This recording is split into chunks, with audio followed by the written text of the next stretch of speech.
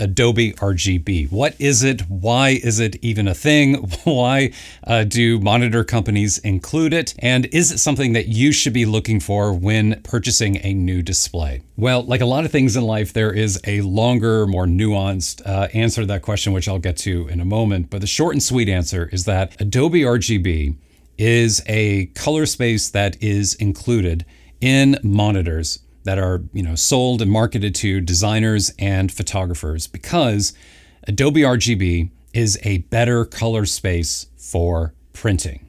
And by printing, I mainly mean 4-color process printing: CMYK, cyan, magenta, yellow, and black. And Adobe RGB is better because it does a better job of displaying on screen the full range of colors that are available and that can be printed when using CMYK or a photo printer of your own as well. But the real question, I think the actual question that people really want to know is, does it matter? Back in the early 1990s, I bet some of you may remember, back in the early 1990s, Apple was practically bankrupt, and most people, except, the weird ones, most people were using PCs. Most people were using, Microsoft Windows.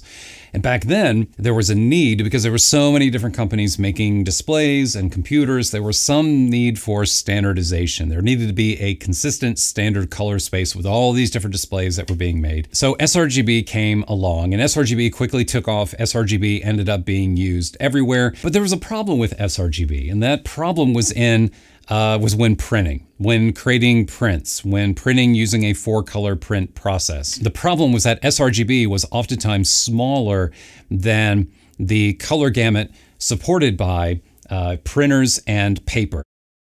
And this was obviously rather frustrating at the time for designers and photographers, because they could not see on screen the same range of colors that their printer was capable of creating. So they would get inconsistent results. So Adobe came along with a solution, and they created their own color gamut named Adobe RGB.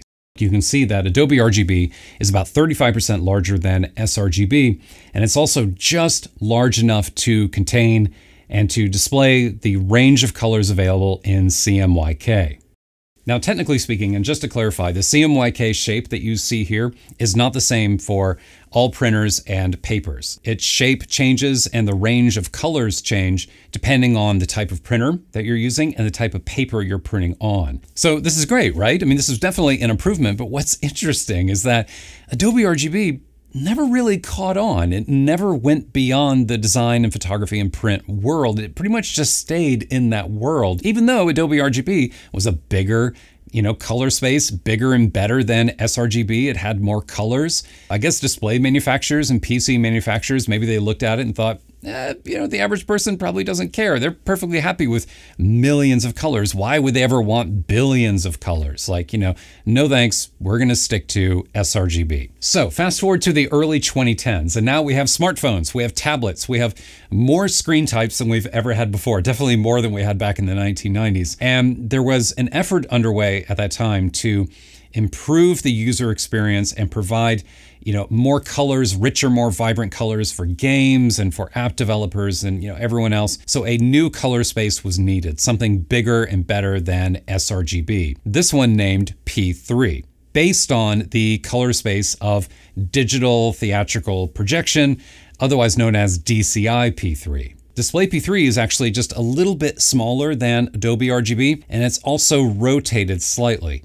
So the range of hues that are supported by Display P3 are different than Adobe RGB. Display P3 includes slightly richer oranges and reds, whereas Adobe RGB supports slightly richer and more vibrant blues and greens. And that sliver of difference between the two is the reason why Adobe RGB continues to be used. I mean, there was a real chance and opportunity here. This is kind of the frustrating thing about all of this, is that after all these years, there was an opportunity there to just make P3 a little bit larger so that it was bigger than Adobe RGB, it was bigger than sRGB, and it was the largest color space that you could get on a computer display. But because it was modeled after DCI P3, well, we ended up with something that's kind of similar and is more or less the same as Adobe RGB, but slightly different. And the colors that it does not include could actually be somewhat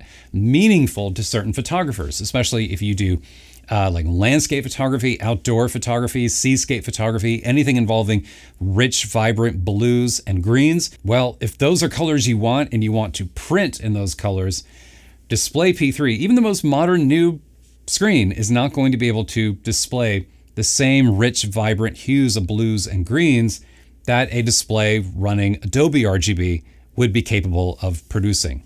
So this is why Adobe RGB continues to be the preferred color space for editing photos, because it is just a little bit larger than Display P3. It encompasses a broader range of hues than Display P3. Again, not a lot, but a little bit more. And it's also the preferred file type for CMYK printing. So if you were to send like a photo off to be printed someplace like Whitewall or elsewhere, you could save it in Adobe RGB, send it to them, and they would have no trouble working with it at all, because they've been working with Adobe RGB files since the late 1990s. It's been a long time. So there's not a clean and simple answer to this question of whether Adobe RGB is truly necessary for you and the type of work you do and the type of photography you do. But as you can see here, because Adobe RGB and Display P3 are so similar, the odds are and the times in which you will have a color in an image that is supported by Adobe RGB but not by Display P3